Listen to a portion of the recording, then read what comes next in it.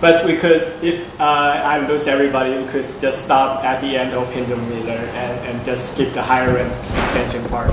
And if you have been familiar with this topic, please be patient. That just think it like a way it could be a good tutorial for a newcomer, because I know this topic would be an interesting one for those people interested into the type system. Okay, so some of you might have aware that this T-shirt, that with the Engineers type system printed on the T-shirt, I call it HMN T-shirt. Maybe you go to visit an HMN store, then you will find it, and you just can't get it. What does it say? And if you zoom in a little bit, you will notice that there are a lot of mathematical logic symbol, and to you it's kind of elvish. You can't understand any single bit of it.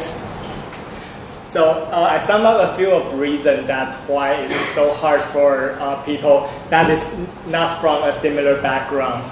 That because the language used for describe this whole system is the language used in academy, and its purpose is for big exact and no mistake, but not easy for comprehension. And for people inside academy, they use it frequently, so you have to pick up the jargon and intuition to know that. And sometimes you bump into the form that is not the form that you could read out an algorithm. That's not the syntax derived form that's driven by syntax. And even you look at the language, a lot of tutorials just form a simplified formal language, but doesn't look very similar to Haskell, and you don't understand why I have to learn this simplified language but not Haskell. And the answer is that the Haskell's type system is much, much more complicated. But as a foundation, that you learn this simplified formal language, that you could get the basic, and you can eventually get the idea of what the Haskell is doing. And the next question is, it's unclear why we need Engineers type system. You just found out at some previous time and you don't understand why we use it now. But you could trace it back to the early 20th century, that it's whole type theory is developed around that time. And at a certain point, that PL community aware that it could be used for programming language theory, and it's quite useful for prevent programmer to get some mistake in programming. So in this talk, I'm going to derive, trying to start from intuition and example, but and trading off exactness for easier comprehension. And let's start from a simplified one. So if you're going to a McDonald's, supposing that a burger is made of bread and beef, then how could you express a make burger function? So to define such a function, that we have to define a simplified formal language, which is like this. I would like to call it, because the example is McDonald's, I would like to call it system MC, which is McDonald's, but actually it's lambda calculus. Then the make function could be expressed like this. With a little icon, like you could put two things like bread and meat, then the output would be a burger. Then in text form would be the following. But it's unsafe. You could put anything in to make a burger. So therefore, we have to extend the language a little bit to annotate with type. That like with double column burger, so that with annotation we could just think it like a label. You could tag a label on it. So with the built-in rules that the programmer claim that burger making is like bread and beef, then making a burger, that because the Curry Hall correspondence, I would call it hamburger making theorem. Then we could type check this program with the rule of the theorem that we have two things and return a burger, then give it its input. But if you think it backward that is not only for type checking, because the above formulas that all things are given. If we miss something, that we could like infer back to those missing part.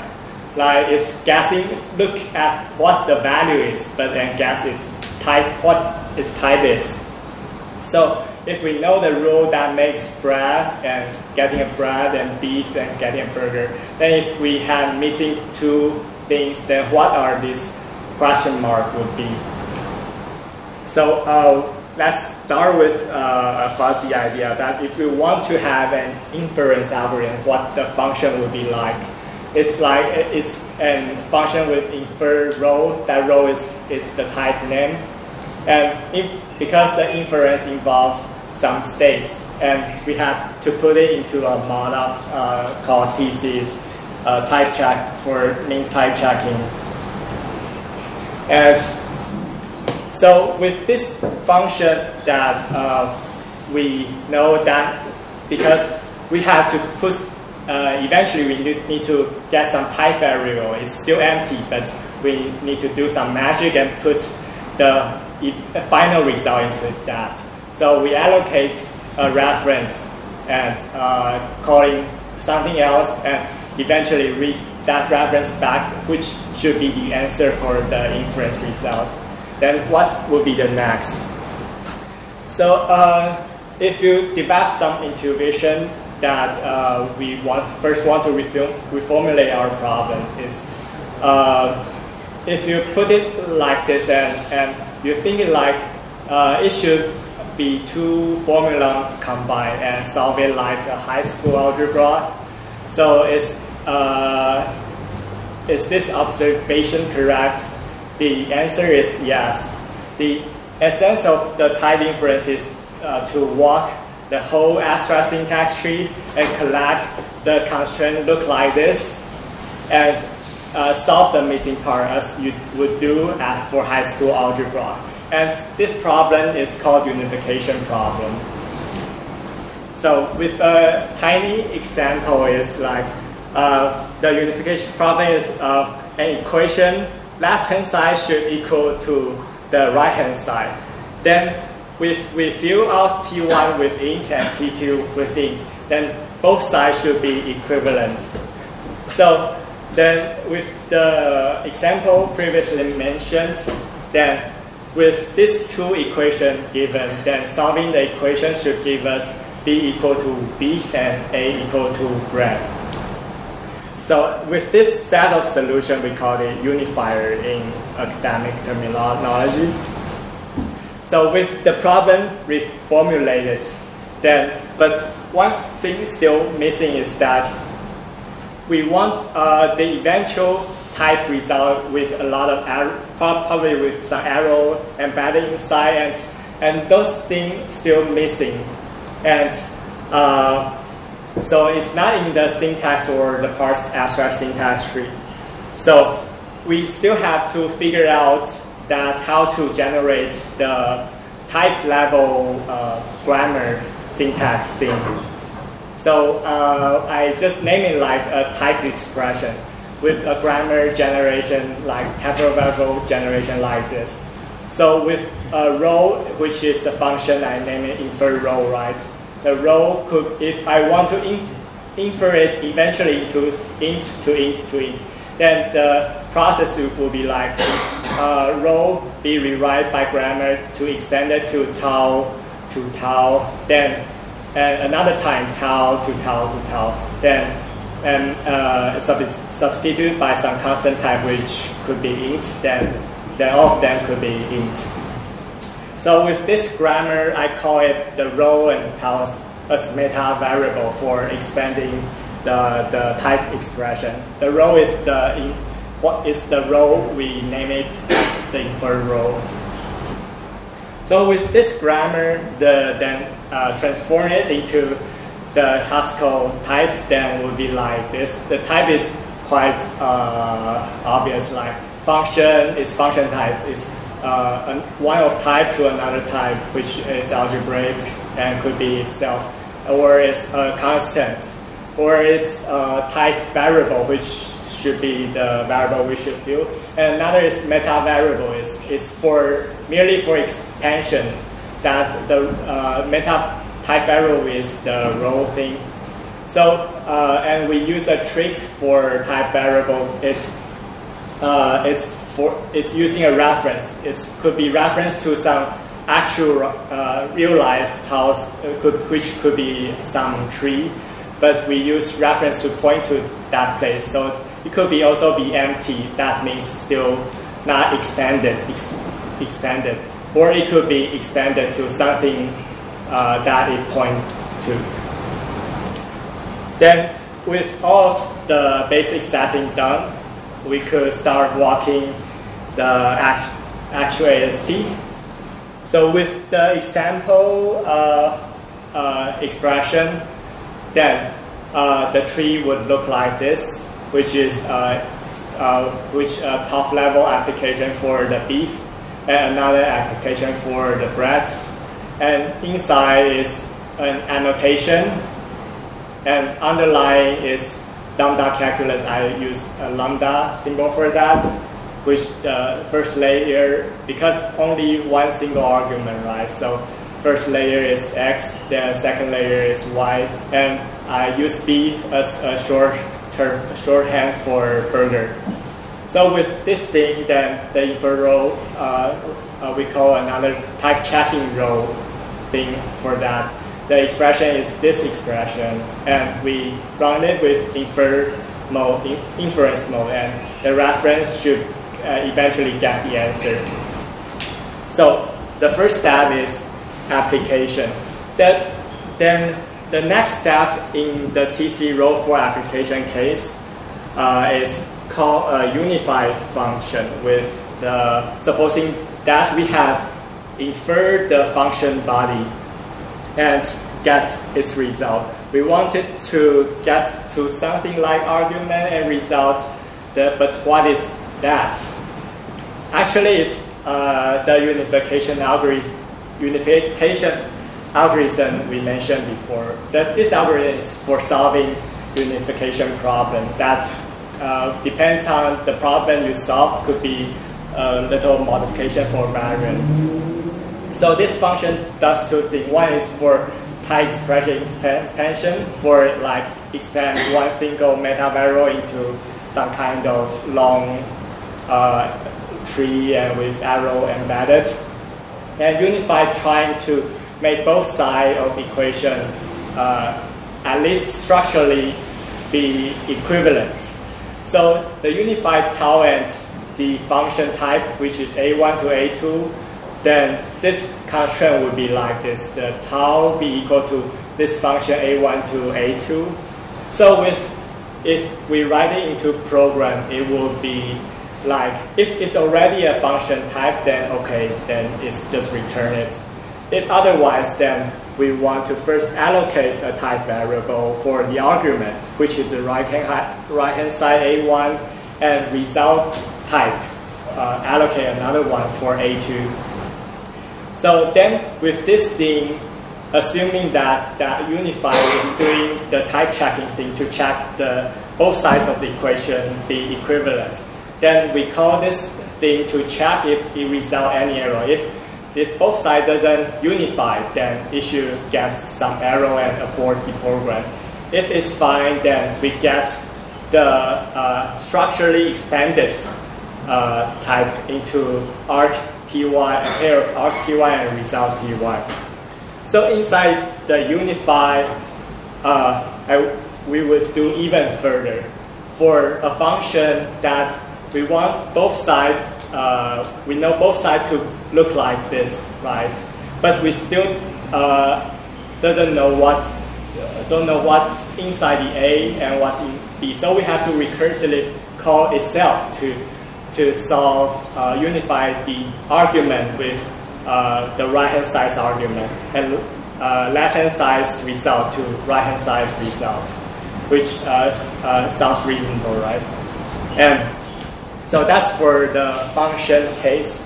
And another following is that for the meta variable, as I said, is could be reference to other things. So if we hitting to a case that the unified function that both of them are meta variable, we know that we have to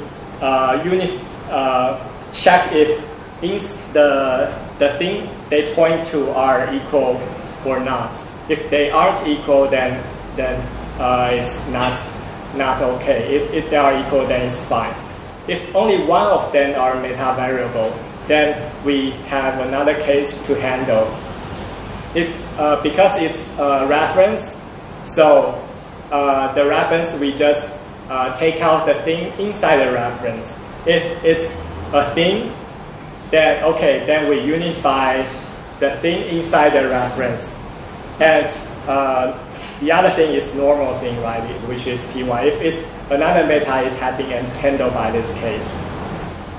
So if there is something already bound for the meta variable, then it's okay. If it's still unbound, then what's happening? We still have to cover that case.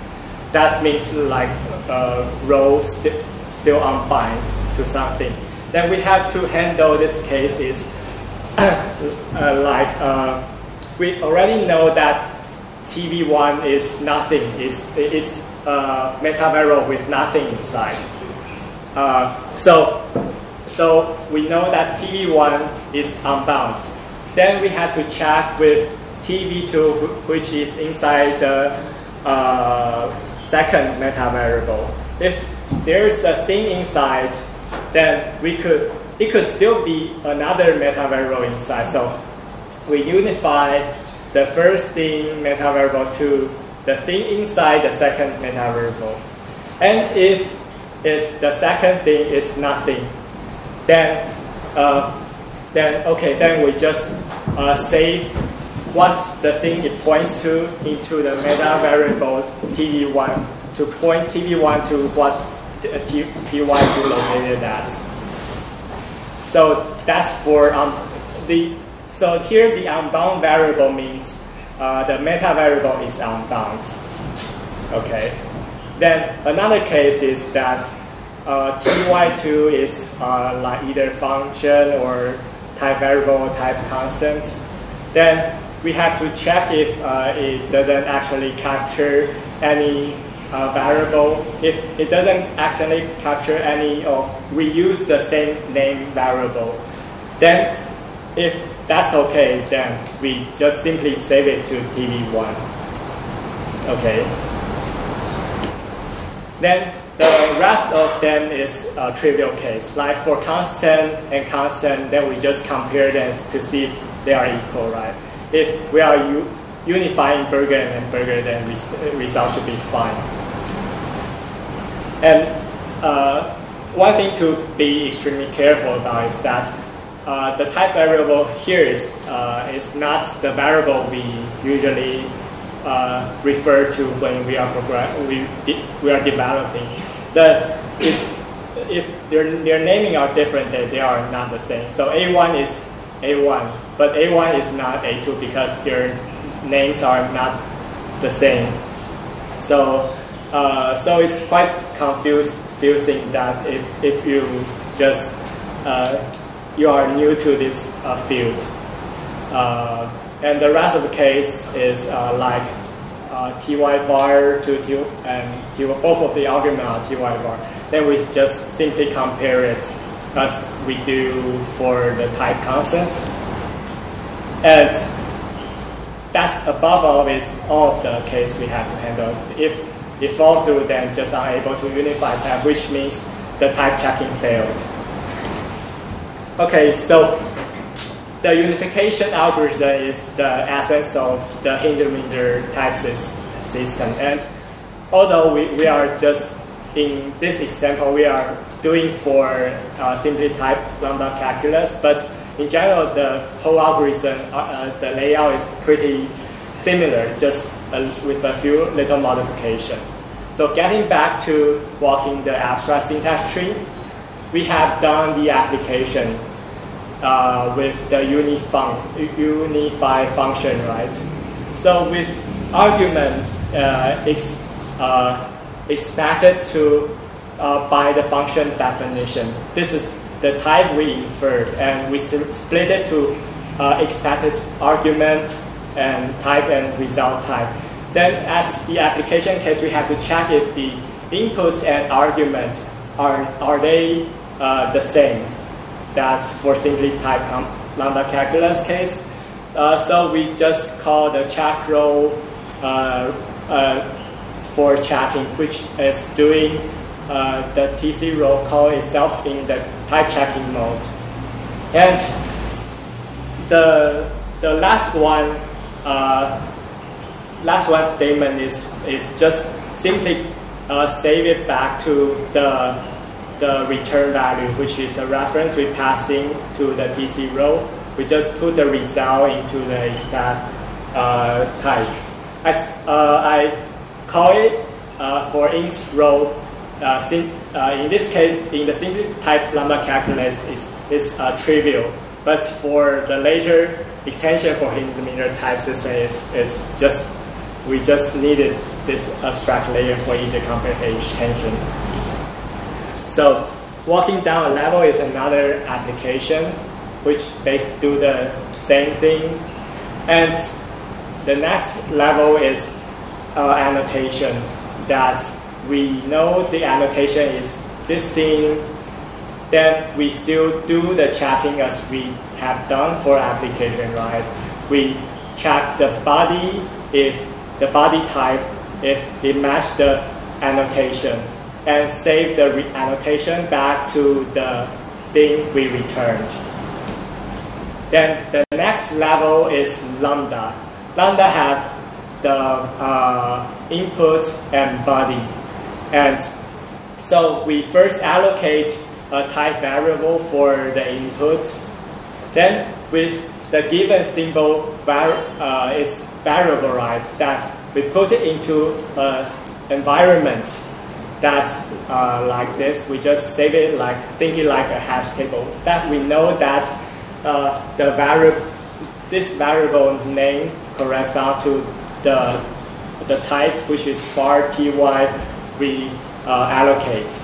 Then for the later inference in the body, then we could use this for inference, further inference. And after that, we write the function, which, because this is lambda, right, it's a function. This function type to the reference where it returned. Then if it runs in type in the check, the above is for the inference mode.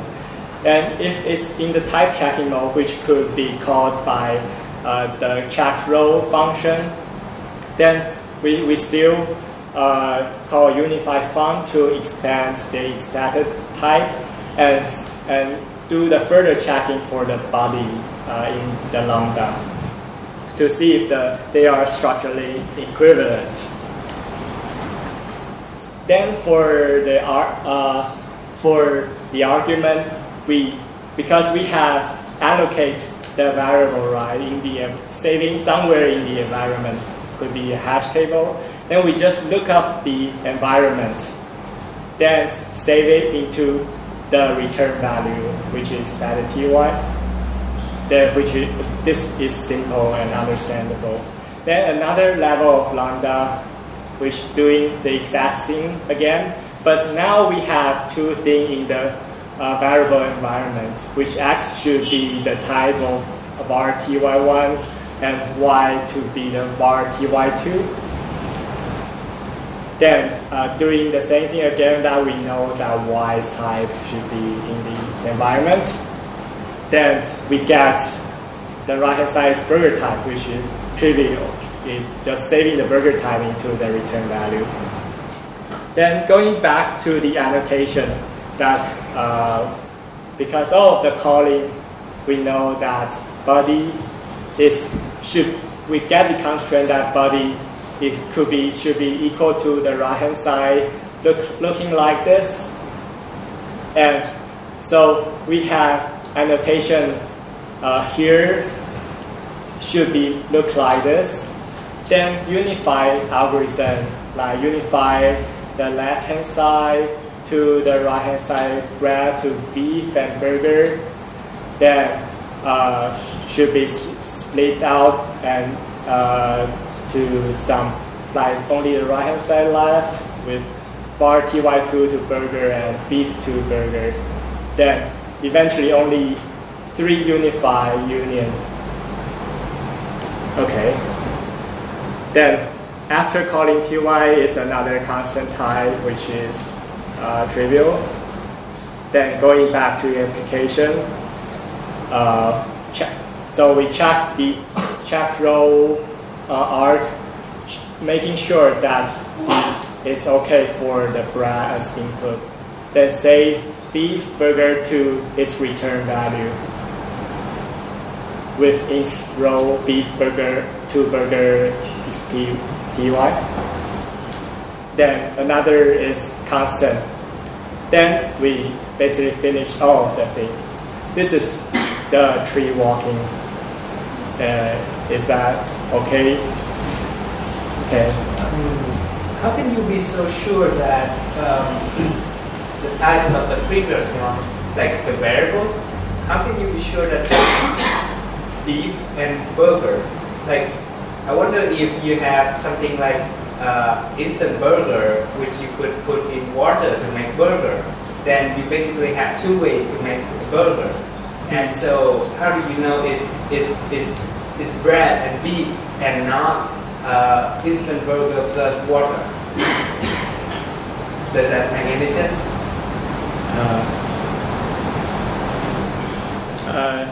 You are referring to the rule itself, or because we had write it down the rule for bread and burger, so we as Oracle to claim that rule to be true.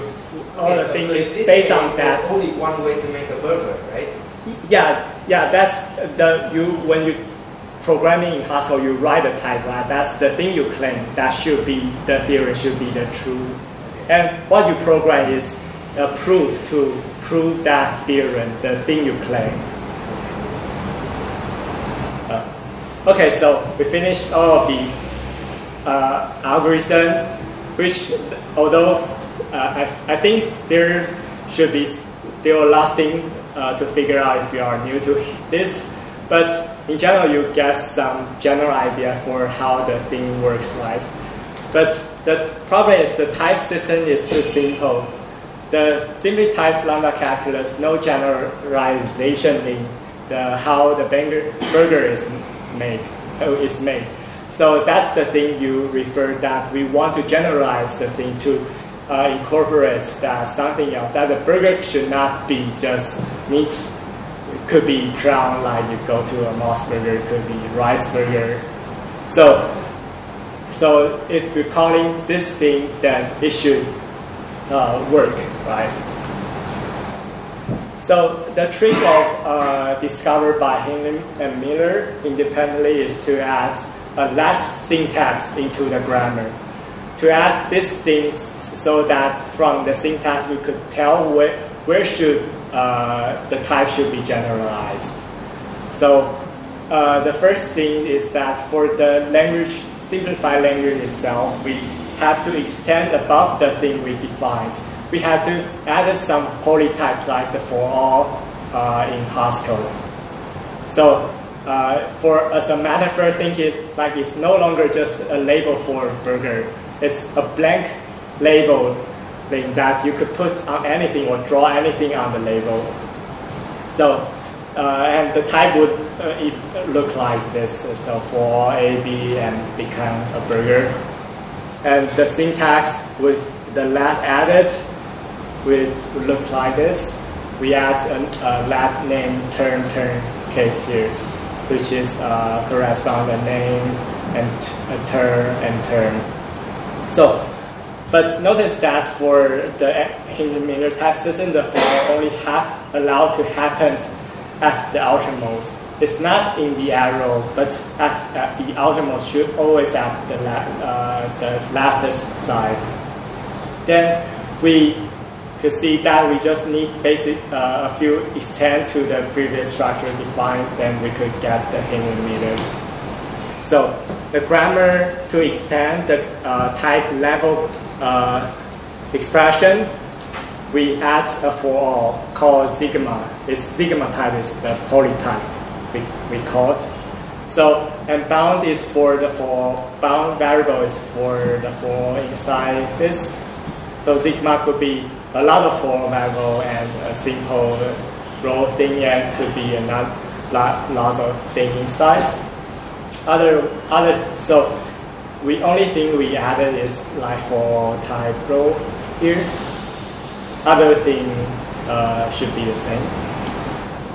So with the polytype introduced, so a corresponding concept is also introduced called instantiation. It's replacing the type variable captured by for with another fresh type variable or type concept.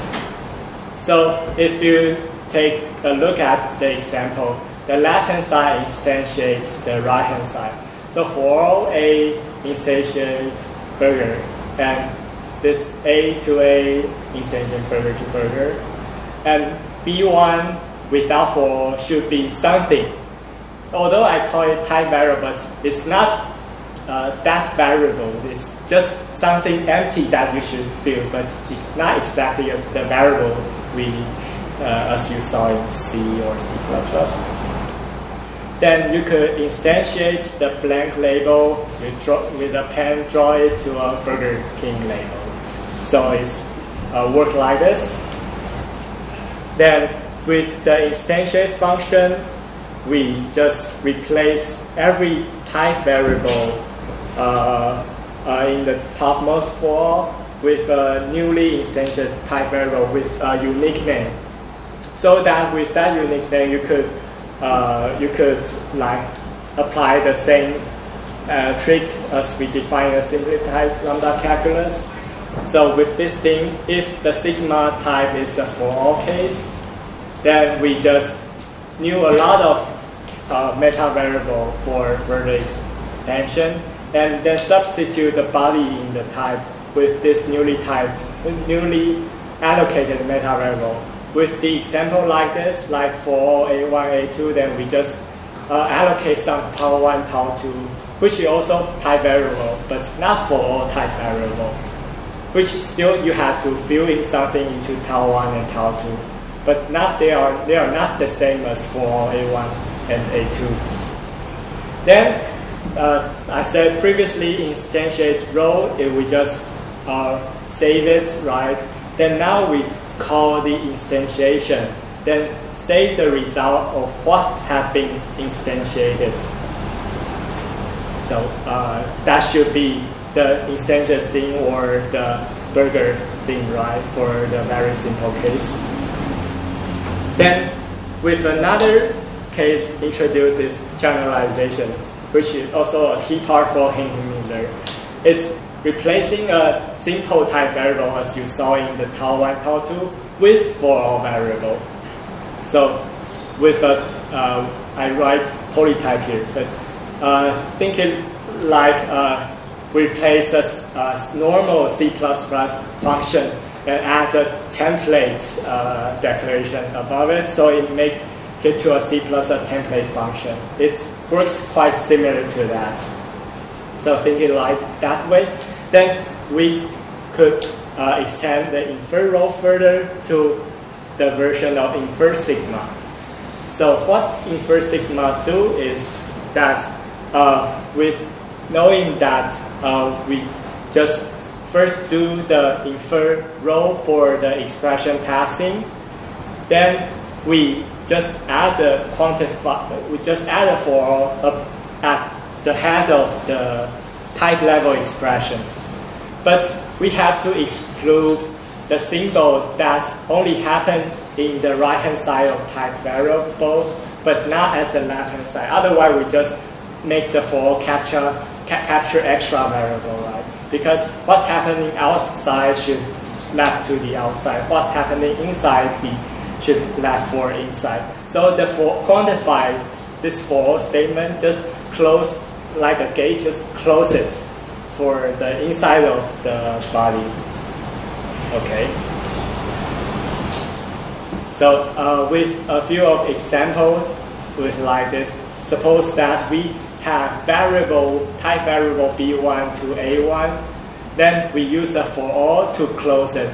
That we close it for B, and we just assume that because just for demonstration that A1 is bound by outer scope, so we just skip it. And then we just kind of, for generalization, is wipe out use an eraser to wipe out the Burger King label into a blank label sticker. Okay, for the generalization cases, one case to handle is that it's tricky to compare two polytypes. For the simply type lambda calculus is obvious, right? Because it's just only, what could happen is only burger or meat, but not like for all A, not like that. So for comparing burger to burger is simple, but for comparing polytypes, it needs some special trick. So saying that the right-hand side is the annotated type and the left-hand side is the inferred type, then this operator means more polymorphic. So the left-hand side is more polymorphic than the right-hand side, which is obvious. And so a trick for comparing two polytypes is that just drop the for all for the right hand side and replace it with a unique name which is previously unseen, and see if the left hand side could instantiate the right hand side. So then write it into the program. Then the previous check row will become check sigma. The check sigma first split the sigma into the for variable and the variable for the type expression. I wrote it for a special name because it's for the extension of higher rank in the latter half of this talk. But the thing it does is just like instantiation, just rewrite all of those four things into some unique name, type variable name. So allocate a lot of unique type variable and substitute for the for. Then so with this thing done, then we get for type variable and row. Then we can just, as the trick we previously demonstrated, we could just use the previously defined check row for the simple row case because it's no longer for all. Okay, it's a little bit difficult to to understand it, but it's how it works. Okay, so the rest is the to do some checking, so it doesn't accidentally capture extra variable, but it's just for checking. But the essence is for the above. Okay, with another tree walking, then with this expression, I just skip the left-hand side because we have already made it. We just, at the top level, it's a let. So when we bumping into the let, we use infer sigma, but not infer row. And the infer sigma would generalize the type expression with and for. So this let, we would put it into the environment. So our environment, the type is no longer simple case like burger or meat, but with something with for is polytype. So then inside the right hand side, the let body, we could use this for to freely instantiate the new type variable for inside the let body. Okay, so when we walking to the right, bumping into an app, we no longer use check row or instantiate row. Then we use the sigma version. So we check if the argument type could subsume the function argument type. Then using the check sigma, which is defined before, we check it. Check sigma is to compare two polytypes to see if one of them is more polymorphic than the other.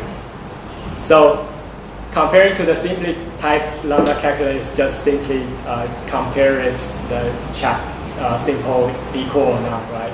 Then instantiation sigma is instantiate the result inferred back to the thing we should return, which is expected y. Okay, so another f which is the same, and f is also the same. Just we looking up f. When we looking up the f, what stored inside is polytype. Then we instantiate this polytype into something actualized that could be like bread, burger, and back to the thing returned. Then the constant type, which in this case is not that different because it's a constant. But in general, we just call the instant sigma version back to the thing it returned. And for annotation, we check if which is also the same thing we should do for the application checking for the function argument.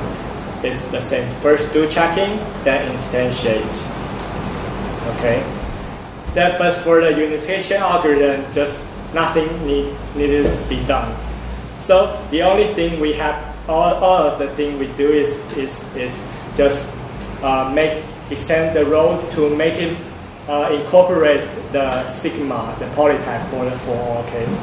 That for simple type comparison, that we can't just naively do it. We have to doing some trick to make two polytype compare. That's the thing you have to think it through so that you could get a handle of how the Engineers type works.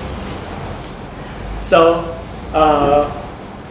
what's the defect of Engineers type system, which is I'm going to talk the higher rank. So everyone follows that I should keep going or we should stop here. That is, I lose everybody. Okay. So even with the addition of lets, we only tell with the syntax. We only tell the system to generalize at the place where the let should happen. So, but for the case that we have a generalized function passing in, which like callback function, that we want to call ID to passing in, then we can handle that because the let polymorphism doesn't generalize the argument place. So, but and this case it's happening everywhere. So we should make type system to incorporate this case. So the program should pass through the type checking. Like make burgers, we just want to pass in the make function into another function accepting make, which is polymorphic function, and make two burgers, which is bread burger and rice burger, which sounds reasonable, right? So then it's so here comes a higher rank type system. It's more, the following is more mathematical symbol, so could be hard to understand, but trying hard.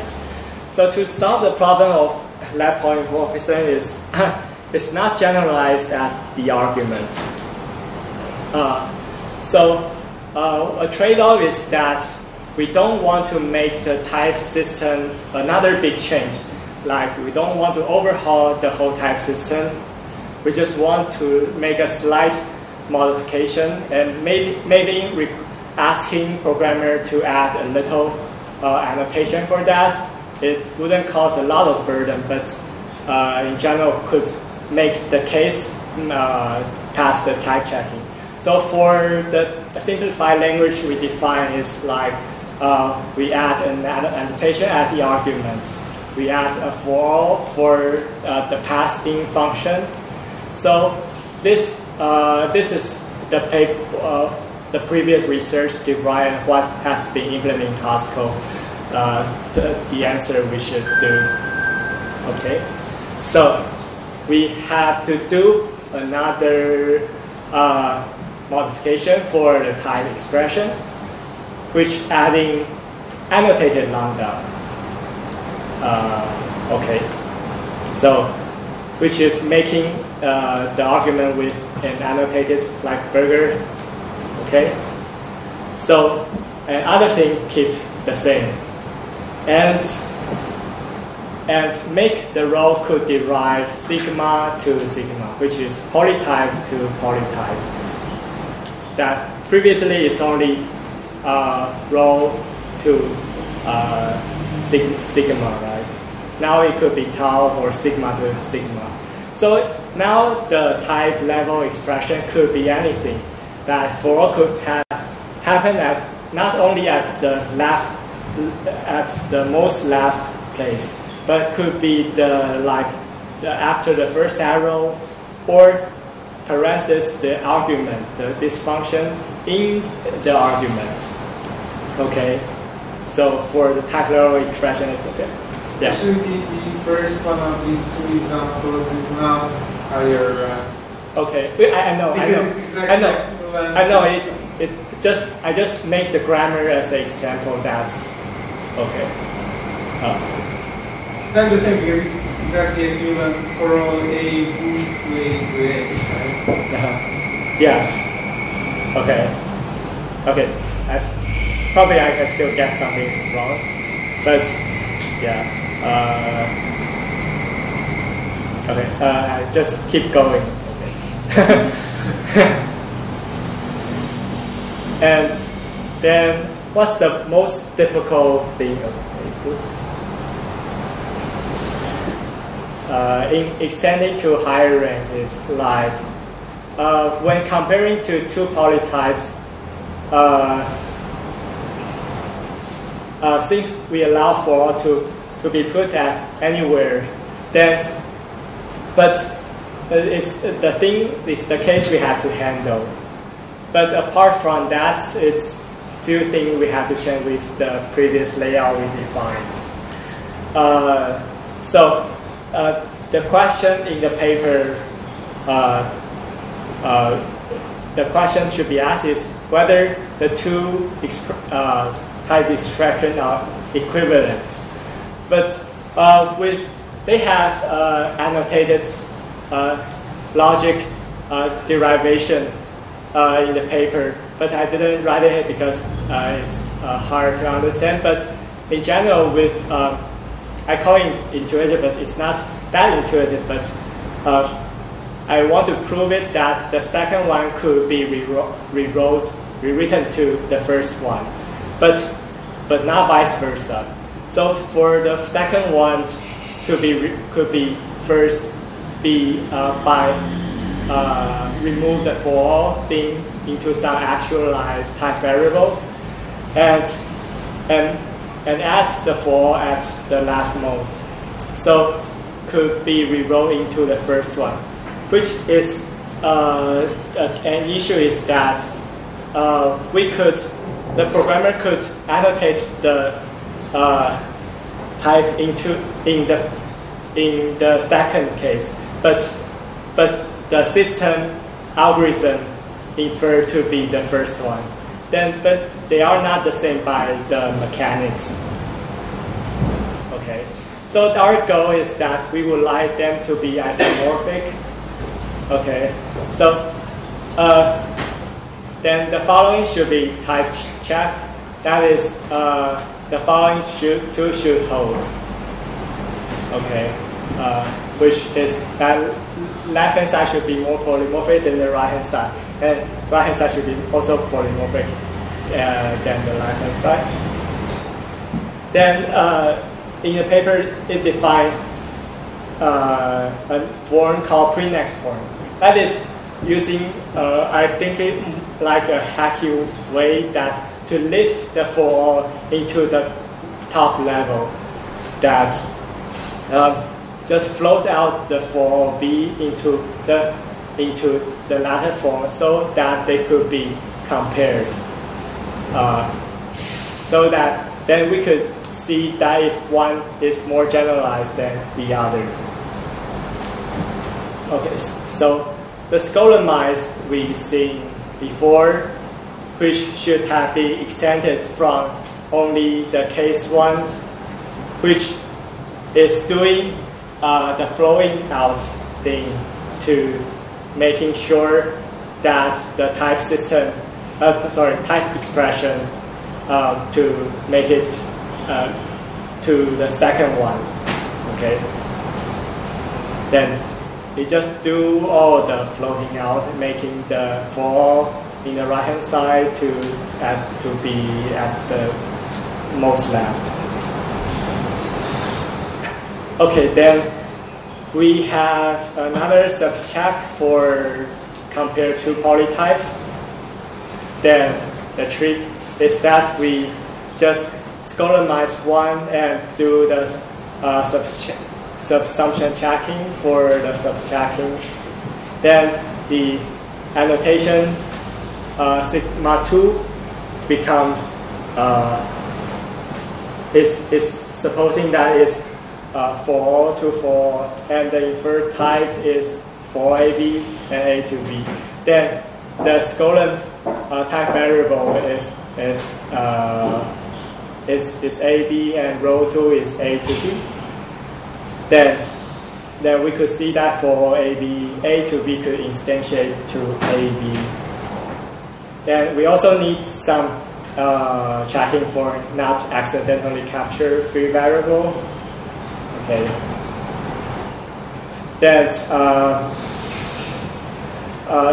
so with the subsumption checking, we have done the sigma part because we have to do the floating out to make the second sigma into the row, the normal just with normal type variable.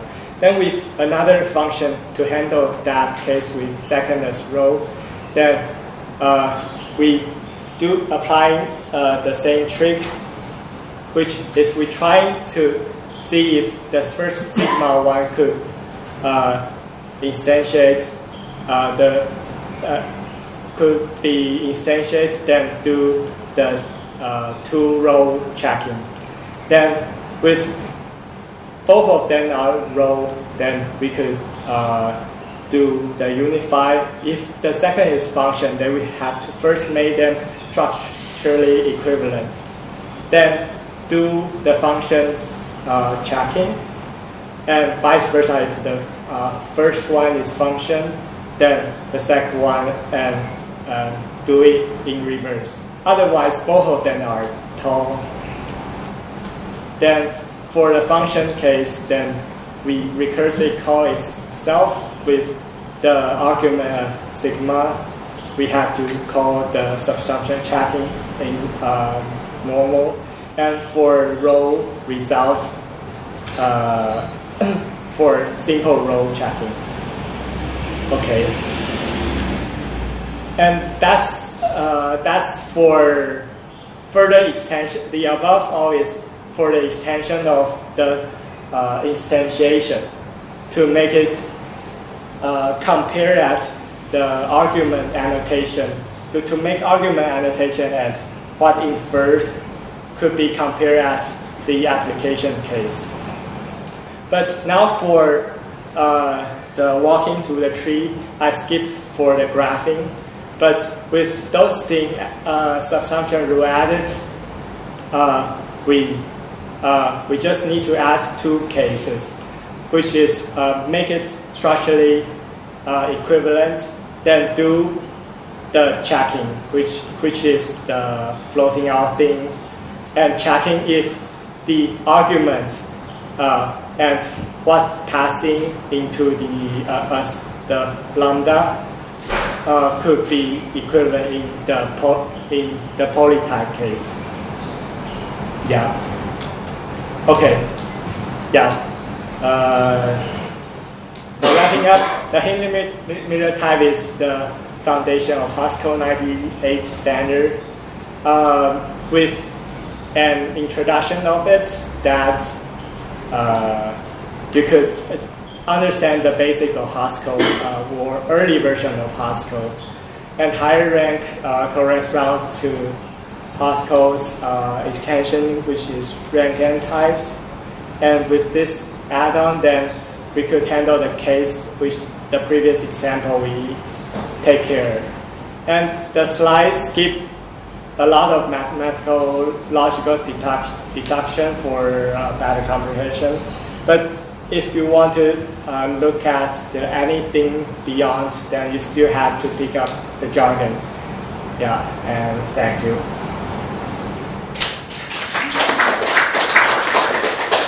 Yeah, I probably got something wrong. But no, this is a very general comment. So, if you, okay, so this implementation, right, you use mutable references all over the place, which makes sense for performance considerations. Yeah. However, you can implement a Engineer type checker. Yeah. Using pure. Yeah, and I aware of that. Just. Yeah, but I'm getting somewhere with this, okay. Which is that if you do it the pure way, you can also find out that it's not necessarily monadic. I.e., it's enough if you have an applicative which is a source of fresh type variables. But if you have that, the rest you can build on top of that, and then you can get an applicative type checker for Engineer, and it should generalize to the higher rank types. So you're saying that the whole monadic approach is a bit of an overkill from a theoretical point of view. Yeah, I noticed that they are discussed about. I mean, this is basically like this implementation only presented is basically RGHC works. But if you just want to understand, if you want to get an understanding of what's going on, and if you want to play around with changing it, I think starting from a pure and applicative-based approach is easier. Yeah. And the other thing is that one property of the Engineer type system that we didn't mention is that it's non-compositional, meaning if you have like two sub-expressions and you can't take the type of the first sub-expression, take the type of the second, and then just from that derive anything meaningful about the type of the combination, which means you can get type errors where we have two well-typed sub-expressions. I mean, you as the programmer would say are well-typed, and if you replace your program with just that sub-expression into type check, and then the other one also type checks, but you get a type. But if you try to use them together, you get a type error from one of them, and it doesn't make much sense if you glance at it, because like, why is this not well-typed? I mean, it's perfectly well-typed expression. So there's a whole area of compositional type systems, which is something where this property that we can just look at the types of some expression and confine them into the type of full expression that this property does follow. And if you have this property, then you get much better error messages, because the errors will pinpoint that it's the composition of these two, or the combination of these two sub-expressions where the error is coming from, and not from any of the two by itself. Yeah. I would love to hear about it. Well, I did a master's on this, but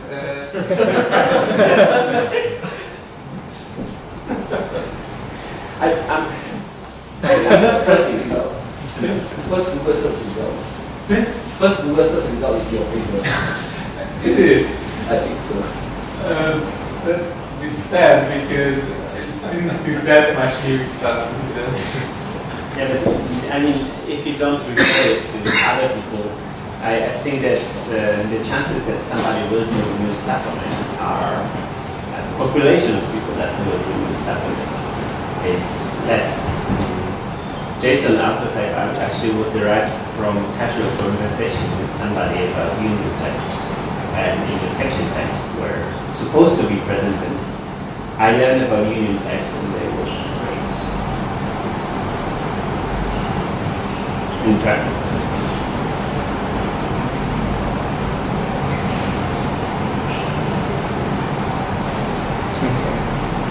Let's switch.